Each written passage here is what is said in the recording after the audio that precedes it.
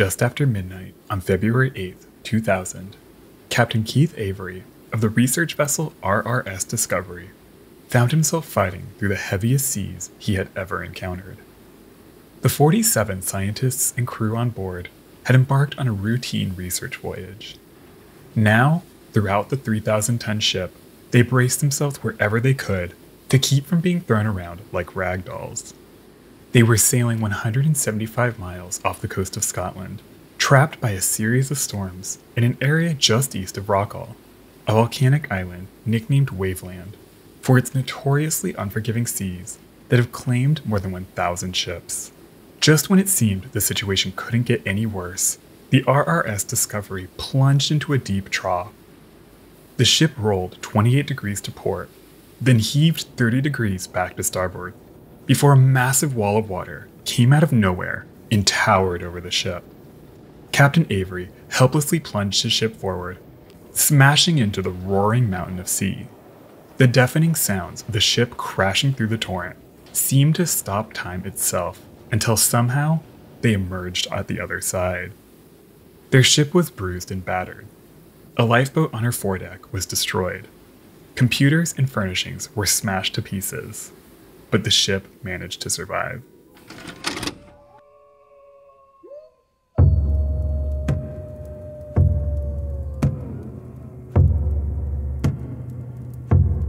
For centuries, sailors have told stories of massive walls of water that come out of nowhere and swallow ships in an instant.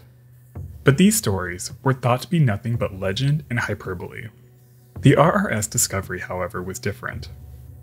Being a research vessel, she was equipped with sensors that recorded every wave the ship encountered. After their harrowing voyage, one of the ship's two chief scientists, Dr. Penny Holliday, analyzed the data they had recorded. She found that the significant wave height, an average of the largest 33% of waves, was an astonishing 61 feet or 18.6 meters. And the biggest wave they encountered measured a full 95.5 feet or 29.1 meters. They were some of the largest waves ever scientifically recorded.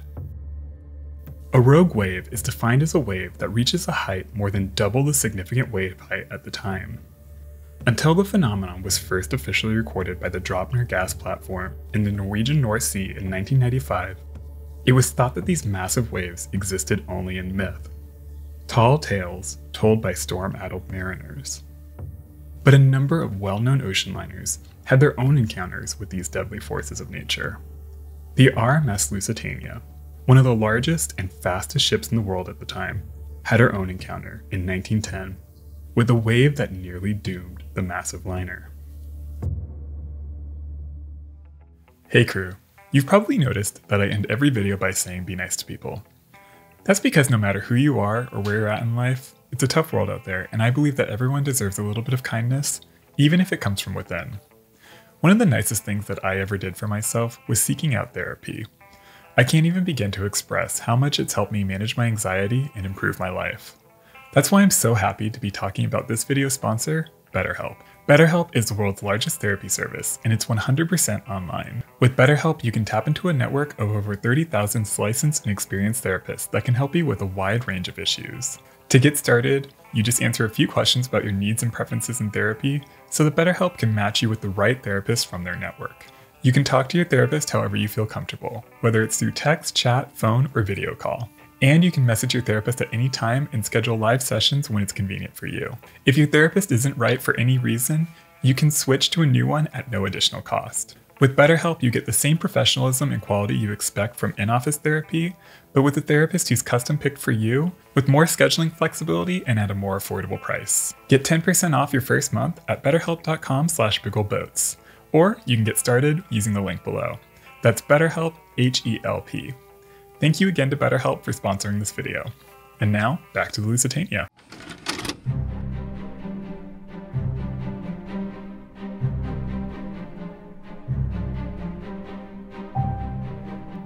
RMS Lusitania was a record-breaking ship built out of mounting anxiety that British merchant shipping was falling behind. In 1897, the German liner Kaiser Wilhelm de Gross captured the Blue Ribbon, the record for the fastest Atlantic crossing from Cunard's Campania, and the prize remained in German hands when the Deutschland claimed the record in 1900. At the same time, the American banking mogul J.P. Morgan, who you may know from that $100 fee on a $2 overdraft, was buying up British shipping companies in an attempt to monopolize transatlantic trade. In 1902, Morgan's International Mercantile Marine Company purchased Cunard's biggest rival, the White Star Line, placing its vast fleet under American ownership. This unnerved the British Admiralty, who was concerned that if a war were to break out, their fleet of merchant vessels would be limited and outclassed. With all of that in mind, Cunard approached the British government with a plan for 2 record-breaking ships that would restore national pride and provide 2 valuable naval assets if a war was ever to break out. The British government agreed to fund the project with a loan of £2.6 million and an operating subsidy of £75,000 a year, with a mail contract that added another £68,000 a year. The Lusitania and Mauretania, both named after Roman provinces, followed strict requirements laid out by the Admiralty that would make it easy to convert the ships into auxiliary cruisers. World War I would quickly show that large ocean liners made for terrible warships, but they didn't realize this at the time. The Lusitania was designed by famed naval architect Leonard Pescott and constructed at the John Brown & Co. shipyards in Clydebank, Scotland. She was laid down on August 17, 1904, and launched on June 7, 1906. Princess Louise was meant to christen the ship, but she could not attend. Instead, Lady Mary Inverclyde, the widow of Cunard's former chairman, christened the new liner. While she would be the largest liner ever constructed at the time of her launch, only barely beat out by the Mauretania a few months later, speed was the #1 priority in her design. Parsons steam turbines, a novel and relatively untested technology, was selected to power the new ships after a series of trials on smaller vessels proved their potential. The raw power of these new power plants produced 76,000 horsepower that drove 4 propellers to achieve an impressive service speed of 24 knots. She sailed her maiden voyage on September 7, 1907, and claimed the Blue Ribbon a month later in October of that same year. In order to achieve the maximum possible speed, Lusitania's hull was given a knife's-edge bow that was designed to cut through waves rather than ride over them. While this allowed greater speed, it also gave the liner unpredictable stability issues. Both Lusitania and Mauretania were known to unexpectedly drop by the bow, sometimes violently, catching crew and passengers off guard, even in relatively calm seas. Both ships were exceptionally capable, but in heavy seas, this bow design created some harrowing situations.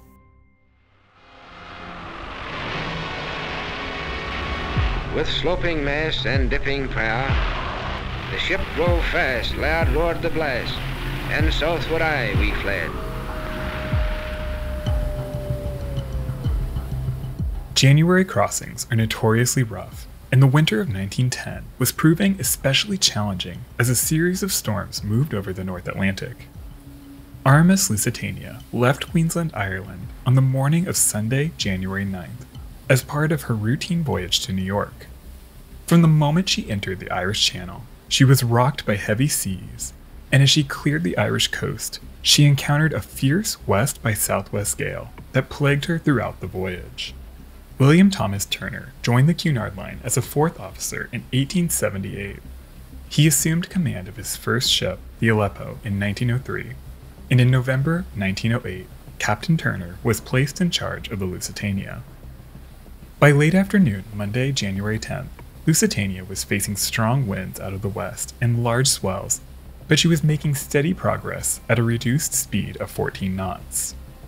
At 6 p.m., Captain Turner left the bridge to attend dinner with the few passengers who weren't overcome with seasickness.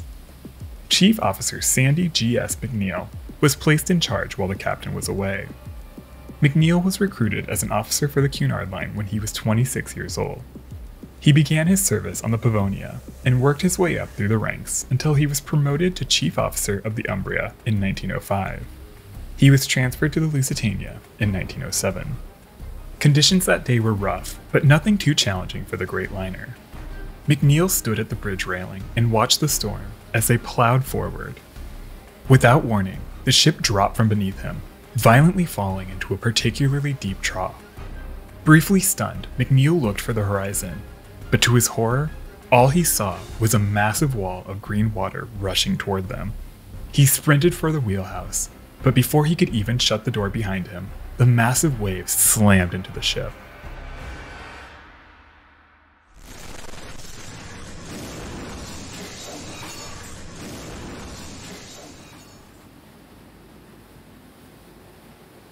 The onslaught plunged the bridge into chaos as water overtook McNeil, rising up to his chest. The wheel, still firmly gripped in Quartermaster Ripley's hands, was ripped from the helm as the man was thrown up against the wall that separated the wheelhouse from the chart room. Quartermaster Harding, who was standing nearby, was also swept across the room and suffered a mild leg injury. The water short-circuited the side lights, as well as the lights in the foremast, chart room, and wheelhouse, plunging everything into darkness. In the confusion, McNeil struggled to his feet as the now waist-deep water filled with wood splinters swirled all around him. All he remembered seeing was a white-gloved hand whisk past him in the chaos. The hand belonged to a deckhand named Tommy Hughes, who threw himself to the floor as the wall of water slammed into the bridge. He was picked up and swept across the room, only narrowly grabbing hold of an iron stanchion just in time to keep him from washing overboard. Above the bridge, Third Officer Story was on the compass platform. He saw the wave coming and clung to the compass stand for dear life as the water smashed over him. As the seawater drained away, McNeil finally came to his senses, and 15 minutes later they were able to switch back on the lights. That's when they realized the full extent of the damage. The force of the wave smashed in most of the windows of the wheelhouse, dented the steel wall, and splintered much of the woodwork. Water rushed through the officers' wardroom and flooded much of the officers' quarters. The forward 2 starboard lifeboats had been lifted from their davits and smashed into the deck. Their 10-inch iron davits had been twisted by the sheer force of the water. McNeil then realized that his coat and shirt were covered with blood. Sometime in the chaos, he sustained a cut across his head and another on his chin. Miraculously, McNeil's cuts and Quartermaster Harding's leg were the only 2 injuries reported. Both were mild.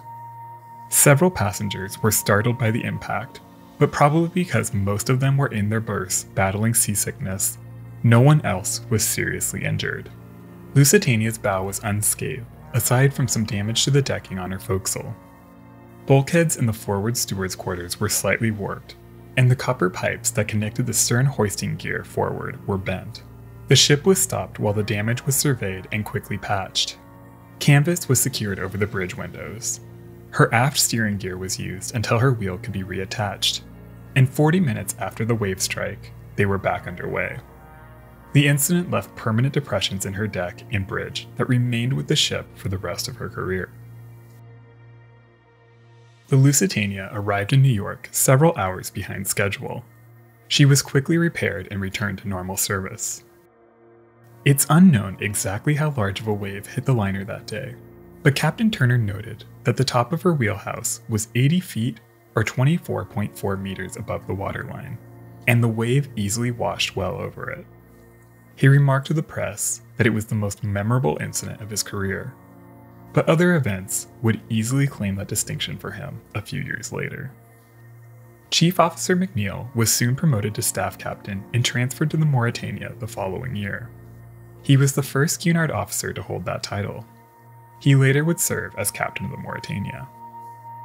Captain Turner remained with the Lusitania until transferring to another liner in 1912. He was reunited with Lucy in 1915, taking command of the liner as she continued operating passenger voyages despite the outbreak of World War I. On May 7, 1915, he would survive her sinking, an event that would have a profound impact on history.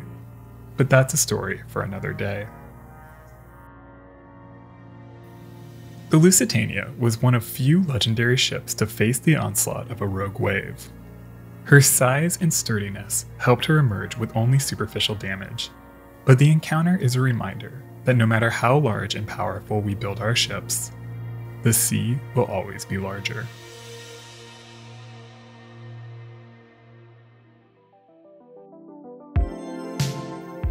Thank you so much for watching. What's another rogue wave incident I should cover? Let me know in the comments below. If you like this video, be sure to leave a like and subscribe to the channel for more stories like this one. Thank you again to BetterHelp for sponsoring this video. Check them out using the link below. I'd like to give a special shout out to my supporters on Patreon. They would keep hold of the wheel, no matter how big the wave. Alright crew, that's all I've got. Till the next one, be nice to people.